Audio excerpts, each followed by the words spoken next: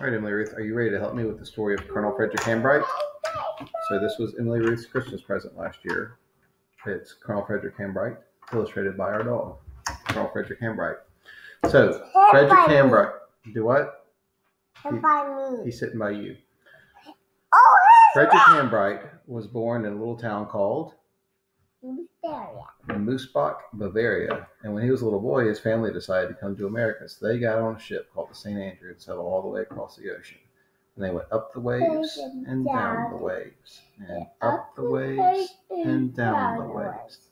And eventually they landed in a place called Pennsylvania. And then when he turned 18, who did he marry?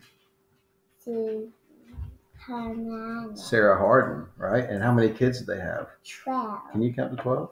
1, 2, 3, 4, 5, 6, 7, 8, 9, 10, 11, 12. That's right. They had 12 kids. And eventually they moved down to a place called North Carolina, didn't they?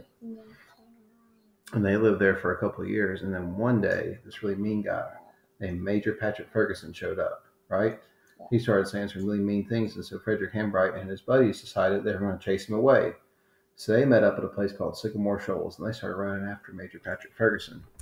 And they ran over the mountains, into the rivers, and through the rivers, into the woods, and through the woods. And they kept running and running and running. They couldn't catch him. And finally, they met up at a place called Cowpens. And they said, "Give me your 900 best men." And so Frederick Hambright was one of those guys. And they kept running after Major Patrick Ferguson over the mountains, into the woods, and through the woods, and through the rivers. And finally, they caught up to him at a place called... No, that's where he's from. They caught up to him at Kings Mountain. Remember?